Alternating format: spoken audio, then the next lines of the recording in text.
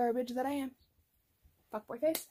Anyway, so today we are discussing what fabrics I'm going to be using for my newest cosplay, who is in the title because I'm not attempting his name because I get really weird accents when I try to say names that I cannot pronounce, like my Southern Kentuckian draw comes out. It is not fun.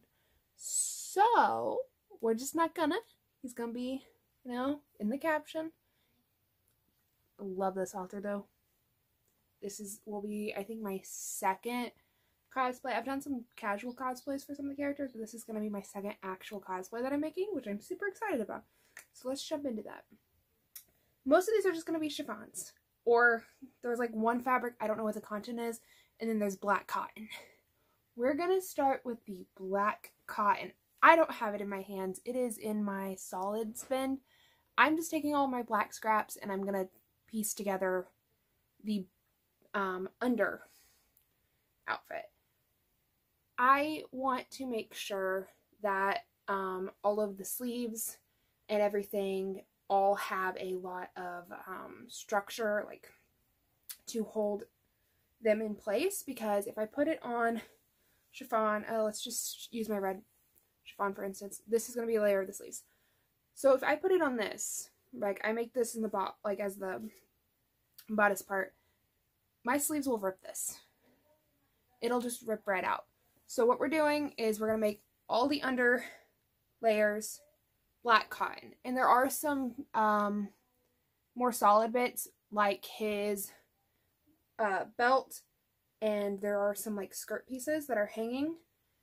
I'm still gonna call it a skirt because I don't know what else to call it. I called it a skirt last making a video. I'm just gonna keep calling it that.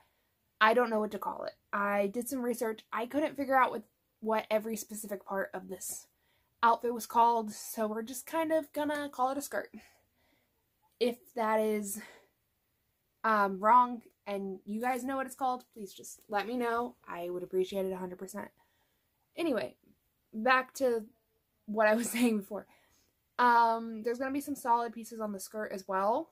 It's attached to his belt. It'll like flow in the front. I'm going to make the belt and that piece and a couple of the other pieces out of the black cotton as well, but I'm going to take a layer of the black chiffon that I have, if I have enough of it, and I'm going to cover those pieces so it has the same kind of texture as everything else. I might not do that depending on the amount of fabric I have. If I can buy some more fabrics, I'm trying not to buy any more fabrics for this cosplay. If I can buy more fabrics, I will probably be leaning towards getting a satin, like a solid matte satin, like I'm using for my Shen Yuan cosplay from another one of MXTX's novel. Might have said that name wrong too. I don't know. Sorry, there was a noise. Anyway, as I was saying, all the understructure is going to be black. Okay, so anything, the sleeves are going to, like the long, like really long drapey sleeves are going to be attached to the black underlayer. Similar to what I did with my other MDZS, I think is the shortened version of it, the Demonic Cultivation. Grandmaster of Demonic Cultivation. You know it, you know it. If you've clicked on this video, you know it. Yeah, but I'm going to be taking the black, having it as the understructure, just like I did with my other cosplay from this. And I'm going to move on from that, because that's already been explained a lot.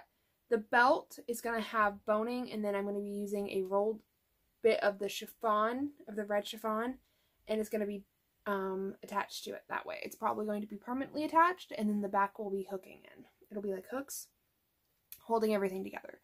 I have to be very careful with the belt because this is a competition piece, and last time I made a belt in this style with the boning, it worked amazingly. I messed up on the attachments.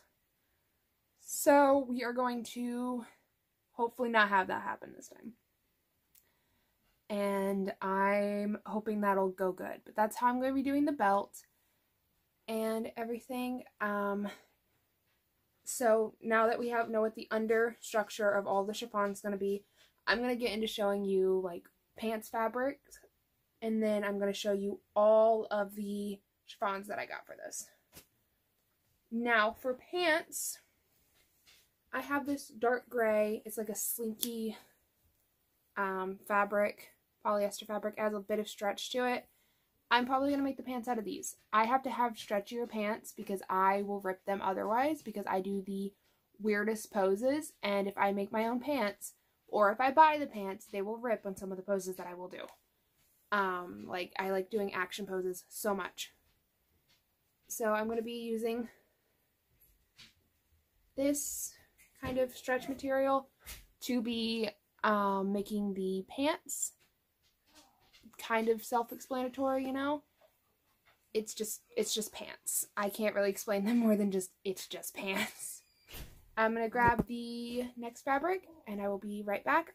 I'm doing weird jump cuts because it keeps getting noisy. Although, honestly, I might just cut out the noisy bits and just grab the fabric like that. Simple as that. Anyway, so for the next undergarment, we're going to talk about the undersleeves. Red chiffon. Like 2 to 3 layers of this red chiffon, depending on how much I can get out of it. I honestly might just do, this is kind of a really not see-through. I got it from Fabric Wholesale, and their chiffon is the best chiffon I've ever had in my life.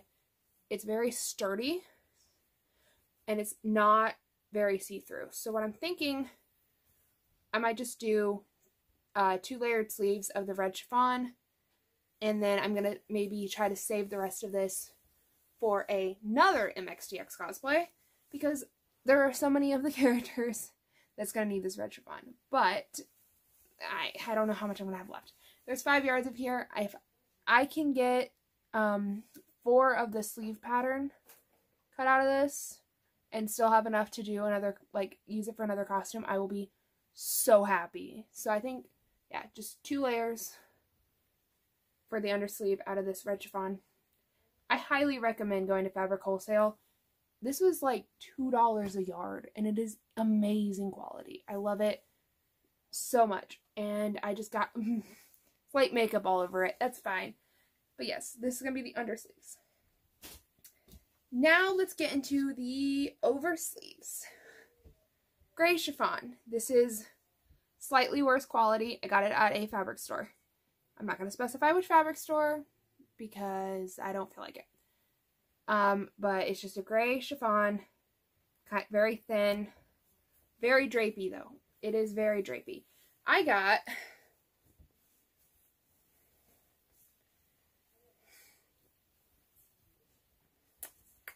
wait for it, wait. I got a lot. I think there's like 20 yards that I got. I don't know why I got that much. I overestimated how much I'm going to need. But that's good because I'm going to be making maybe 3 layers or maybe even 4 layers. Just a lot of layers on the oversleeve. That's going to go right over the red. And then I'm going to use it for the skirt piece. And then there's a second top on top of everything else that I'm going to be using a lot of layers of this for. So I don't know how much I'm going to actually be using of this. And I may try to dye some of it a darker gray so there's more gradient in there. But there will be a lot of layers in this. And each layer is going to be serged together, and then the serged edge is going to go on the inside. And then those pieces are going to be made into the actual sleeve. Basically, I will always be working with at least 2 layers of this just to prevent any fraying and also to prevent the edges from showing correctly. Like, because I just really don't like the way raw edges look. And since I'm doing this for the costume, I have to be very cautious about everything. So we're going to be taking this, putting it together, serging it together, and then using it as one piece. And that'll also save me from having to do a lot of lining and sewing and stuff. It's just easier for me this way. And I don't actually have a sewing machine right now that actually works. I'm going to be borrowing my boyfriend's, but for the most part, I will be using my serger for all of this. which I'm really hoping it works out in my favor. Anyway, last but not least for fabrics, we have a bit of black chiffon. I'm going to be using this for the main top. I'm going to be layering it with the gray, and I'm going to be using it for the skirt.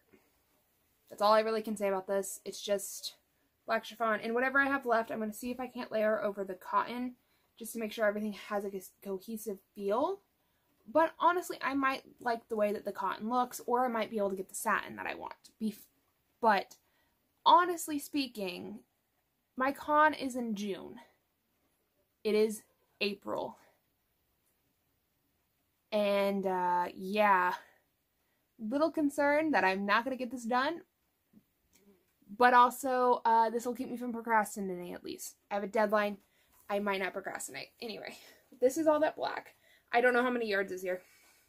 I'll be completely honest. I have no idea how much yardage is here. I barely know how much yardage the gray is. The only reason I know is because my friend made fun of me for it. For getting so much of it. And then I went back and got another couple yards. That's why I know how much the gray is. I don't know how much the black is. I know the red because I bought that online. That's it. I bought it online when I bought a bunch of other stuff, and all of the fabrics I got were 5 yards. Moving on from that, if I can find my trims.